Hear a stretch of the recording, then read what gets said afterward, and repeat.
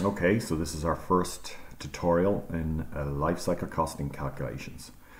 So we're going to go through incrementally, starting with the basics in terms of present value, to series calculations in life cycle costing, and then to more kind of modeling in terms of life cycle costing and construction costs. But we got to learn the basics first, and we got to learn the functions first before we move forward. So working with this today here, we've got a PV calculation, a present value calculation, and this assumes essentially that we need a sum of money in 10 years time, and that sum of money is €500. So let's kind of imagine that we need to replace floor finishes in a living room, and it's going to cost us €500. Now, of course, we won't know exactly what it's going to cost depending on escalation and inflation over a course of a year, but in this particular calculation, let's assume that we do know we need €500.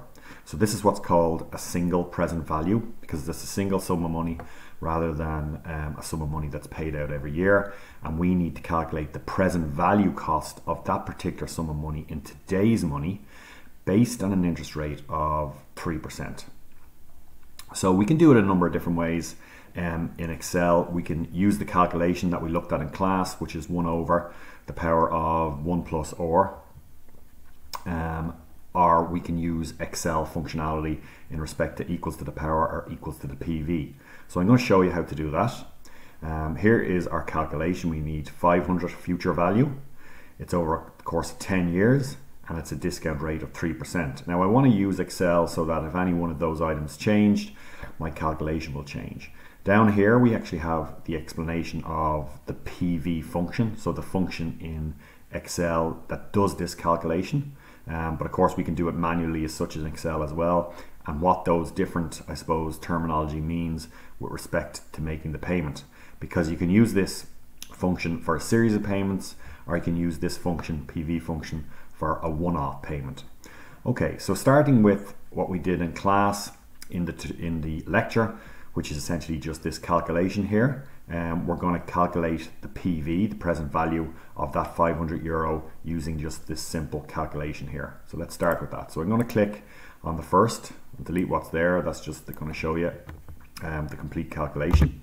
So when we're starting, I suppose, a formula, we always start with equals. So equals, and it's 1, because I'm looking at what's going on here, 1 divided by, open brackets, 1 plus, and then I'm going to click the percent. So I is my discount rate, it could be shown as D there, but I is essentially the interest rate. Okay, so 1 plus B4, I could type B4 in as well. I'm going to close my brackets, and then it's to the power of, and that is shift 6, so this little arrow up above the number 6 on your keyboard, to the power of what, and maybe I'll use the series of payments down here, click on 10. So it's to the power of 10. Now that is my calculation to calculate my factor, which is my single present value. So I'm going to put brackets around the last item there, which is the L15, and the first item, to signify that that's one complete calculation. And then that factor, the resultant factor, in fact, if I hit return here, I can see that it's 0.74. I'm going to go back up into my calculation and multiply by that 74 by the 500. Okay, so you can actually see based on where the cells are located, or the color boxes around the cells, what's happening there. So that is essentially that formula in Excel. It's horizontal instead of kind of this vertical representation that you get when you look at it, I suppose, in a textbook. Always start with equals, and then once you've calculated it, hit return. So we got €372.05. What does that signify? Well, if I put 372.05 in the bank today at 3%, in 10 years time I'll have €500. Okay, what do I need to put in the bank today to pay for that floor finish at €500 is essentially 372.05, and that is the time value of money. Over the course of 10 years that money would grow, or if you reverse it, it would discount, and that's why that's called a discount rate, because it's essentially represents what that money represents in 10 years time, discounted back to what's called year zero. Okay, so that's the single present value calculation. So moving on from that, I'm going to use this power calculation in Excel. So we're just going to delete it there, and that is equals, type in to the power. Now when you do that, you get this, I suppose, explanation of what the formula does. It returns the result of a number raised to the power, and that's essentially what we're doing here, because that's what that is. And it is power, open brackets. The number we are looking for is the 1 plus discount rate. Okay, and that is to the power, comma, I'm following what's going on here. So this is this first item here, to the power of, that's what the arrow up n is. So to the power of the 10. So I'm going to click in the 10. Now in this calculation, if you don't put in minus in front of L15, it won't return the correct figure. So I'm just going to put minus in L15 there. So it's minus 10 rather than 10. I'm going to enclose that with a brackets. Okay. And then I'm going to multiply it by the 500. Now let's hope this works. So there we got that calculation, equals, open brackets, 1 plus b 4 to the power of L15, which is 10, close brackets, multiplied by the 500, and there we have the exact same calculation. If I want to double click, there's the 3% over the course of 10 years, with the future value of 500, and that gives us the 372. Now again, if I changed, let's say, that 4% to a 10% interest rate or discount rate, you can see the effect it has on my two sums, my two calculations. So because I've got an exponentially more or a higher interest rate, I don't have to put as much money in the bank, because that's accumulating at a 10% compound rate over the course of 10 years. So if I have a high interest rate, I don't have to put as much money in the bank. So the present value of that money in year 0 is less than what it would be at 3%. So I'll go back to 3%. So our last calculation is the actual present value calculation, which is designed for exactly what we need to do in Excel. So I'm going to use it, equals. This is it up here in terms of an explanation, but as you type it in, it will explain what it is, equals PV. Okay, and then this returns, you can see it there, returns the present value of an investment, the total amount that a series of future payments is worth now. Now, there's two things happening here. You can use this PV as a series of payments, or you can use it as a one-off payment, which is essentially what we're using here. So it does two things, and you'll see what I mean in a second. So I'm going to open the brackets. The rate I'm using is 3%. The next one is comma. So you can see it down here, the number of payments, and that is 10. Okay, then I've got comma PMT, which is what I'm on next. Now the PMT is the payments made in each period. Because I'm not using the calculation for a series of payments, I'm not going to use that. So I'm going to click 0 there. And then the next one, which is why I've got it in red here, is the FV, and that is the future value, or whatever the cash balance is that I'm looking for, and that is the 500. So I'm going to click that.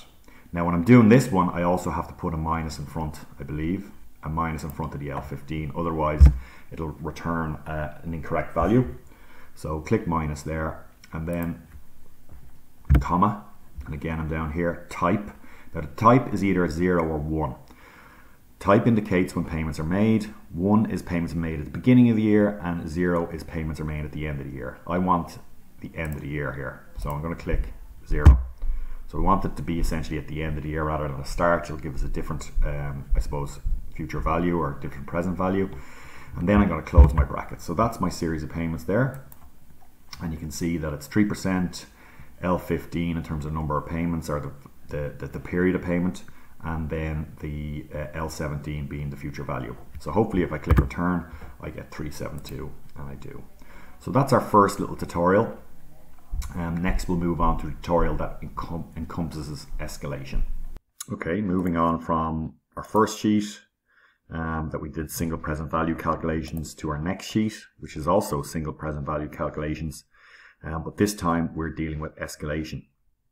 So this gives us an opportunity to cost it in today's money, bring it up to an escalation over a period of time at a certain rate at 2% to 10 years, and then we discount it back. So the main thing is the difference between these two, the 5% interest rate or discount rate and the 2% escalation rate. You'll see what I mean as we go through the calculations. So we're going to start at the start here. There's a number of different ways of doing this, and just to kind of build your resilience in life cycle costing, I'll show you those different ways. Starting with the first, I suppose, stage here. This is a two-stage process. So I'm just going to delete what's in there. And what we're going to do is we're going to escalate that sum of money first. So in today's money, I've got 500 euro. What it costs to basically, let's again use the example of floor finishes. So in today's money, I would replace those floor finishes for 500 euro in, let's say, a living room.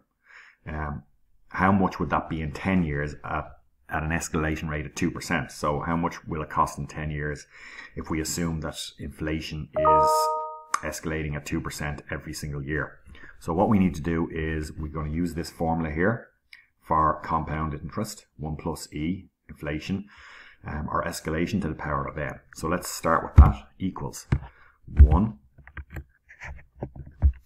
plus E is the escalation rate. Put brackets around the end, and I'm just going to stick brackets at the start. And that is then shift 6 to the power of n being 10.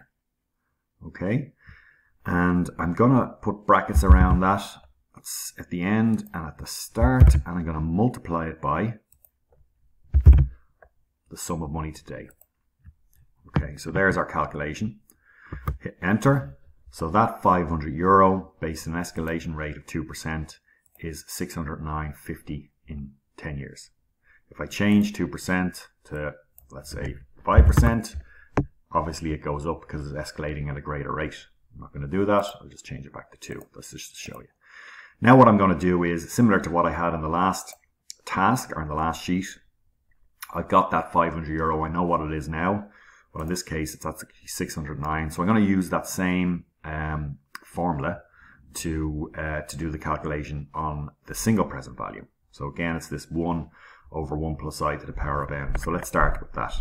So equals 1 divided by 1 plus I being the discount rate, okay, to the power of shift 10 years. Okay, so let's put brackets around that calculation at the end and at the start to enclose it, and let's multiply it by the 609 because I'm discounting it back from that. Okay, so hit enter and I got 374. So it's a two-stage process. Stage 1 being inflating the 500 euro, the 609.50. If I double click on the formula, I'll see what's happening there. And then the next one is double click, is discounting back that 609 back to a present value cost. So if I put 307 euro in the bank today, I'll be able to pay that floor finish. So what essentially is the present value of 500 euro today at a discount rate of 5% and an escalation rate of 2% is 374. Watch what happens if I change the discount rate and escalation rate to the same. So let me change that 5% to 2% and click enter. I'm right back to where I started. Now that is logical because on 500 euro in today's money, it escalates to 609.50, and if I discount it back at the same rate as I escalated, I'm back to 500. So the relationship between these two is everything in life cycle costing. If I put the escalation rate higher than the discount rate, it'll change the dynamic. Escalation rate goes up significantly more, and I'm back at 2%. So I've actually got a present value cost because the relationship between these two is a little bit different than previously. I've got a present value cost that is actually higher than my money today, my cost of money today. So I'm just going to go back a few steps because I want to leave it as is, and that's 374. Okay, continuing on from that, that is kind of a two-stage process, and you might want to do that because you might want to represent those costs in both escalated cost and discounted cost. This is a process, or one-stage process that is below it, so I'm just going to go down a little bit. And here we have a couple of calculations. I'm going to show you two ways of doing this one-stage process. It's essentially this single present value factor that encompasses both the escalation and the discount in the one calculation. So you'll see that from, or you'll remember that from our classes, our lectures, in terms of the explanation of the formula. If I'm to do it possibly using this formula manually, or I can use it using the power formula. Okay, so let's try this. Just going to delete what's there, and I'm going to use this formula here, this SP factor formula. So equals, and I'm going to start with a 1 plus E being escalation. Close the brackets, and then divided by 1 plus the interest rate. Brackets on that to start and finish. So that encompasses that first bit, and then I am going to put brackets around the end and the start. Hopefully you're getting the feel for these formulas and how they work with terms of brackets and the logical sequence of them. And then that calculation is to, let's hope it works, to the power of the 10 years. Okay, so that's our calculation there. Click enter. Oh, 0.75. Although what I need to do is, that's my factor, I need to put brackets around this end and around the start. And obviously I need to multiply the 0.75 by the 500 euro. Okay, so there's our calculation. I click enter. So there's my present value, 374.18, but it's within the one calculation where I'm both using my interest rate and my discount rate and my escalation rate. So it's escalating and discounting within the same calculation rather than doing it in a two-stage process. As I said, there's another way of doing that using the power functionality. So if I was trying to do that, I could click equals power, open brackets, 1 plus the escalation rate. Okay. Close brackets, divided by open brackets 1 plus the interest rate to the power of 10 years. Close the brackets at the end, put brackets at the start to close the calculation, and then multiply it by the 500. So that, I suppose, formula there, Excel formula, is pretty much the same as what's above, just done with the power functionality, and click enter and you can see it's the same. So again, if I changed 5% discount rate to a 5% escalation rate and have everything linked up, you can see that my present value is the same as my today's cost. If I manipulate my escalation, make it 1%, it starts changing. Okay, so my present value is a whole lot less than my today's cost of 500 euro. So I'm just going to go back. Just go back a couple of steps here. And there we have back to what was originally my 5% and 2%. So those first two calculations there. I'm going to move on to another way of doing it, where I calculate the real discount rate. Again, this is still calculating the single present value of this series of payments, taking into account a discount rate and an escalation rate, and the cost of that payment today, or what it would be today. Now, calculating the real discount rate of 5% and 2%. So let's say you think that real discount rate is the discount rate minus the escalation rate, which essentially is 3%, but it doesn't work out that way. If you're to calculate the real present value or real discount rate of that relationship, you've got to use this formula here. So 1 plus I over 1 plus E minus 1. Okay, so let's try that there. There's the calculation. Let's calculate what the relationship between these two rates are. Equals, open brackets, 1 plus I being the discount rate, close brackets, divided by open brackets, 1 plus E being the escalation rate, close brackets, then close again at the end, open again at the start. So that's that one calculation. or at least the first bit of the calculation, and then the next bit is minus 1. So let's click enter, and that is the factor. Let's change it to a percent, and it's 3%. Bring it back a couple of decimal places. Let's call it 2.94%. So it's not quite the complete difference, which is 2 minus 5, 3%. It's just below it based in this calculation. So let's pretty much, now that we have the present value rate, which is what we were kind of working on here, let's follow that same logic as what we were doing here in this calculation, but using the 2.94 rather than the 3%. Okay, so again, if we're to do the present value calculation on that, and that was using this calculation, we would click equals, as far as I remember, 1 minus brackets 1 plus I to the power of, if I remember, n being 10 years. Click enter. Oh, of course, same mistake as I did above. That needs to be enclosed because that's my factor. And then that factor, SPV factor, needs to be multiplied by 500 euro. Okay, so there we go. So we get the actual real present value, which is the relationship between the two, which is 2.94, and then just use our single present value calculation that we did in the previous sheet, and we click enter. And there we have it. I'll just bring that back. There we go, and it's the same as above. Just a different way, again, a third way of doing things, not to confuse the matters. I'm going to use the present value calculation here that I used in the previous sheet. So equals PV, open brackets, the rate is 2.94%. The number of payments is over 10 years. I don't have a payment every year, so I'm going to click 0. I do have a future value as such, and that is 500. Okay, and I'm going to comma 0, and then I'm going to multiply that, or I think I can actually return that payment, and there it is.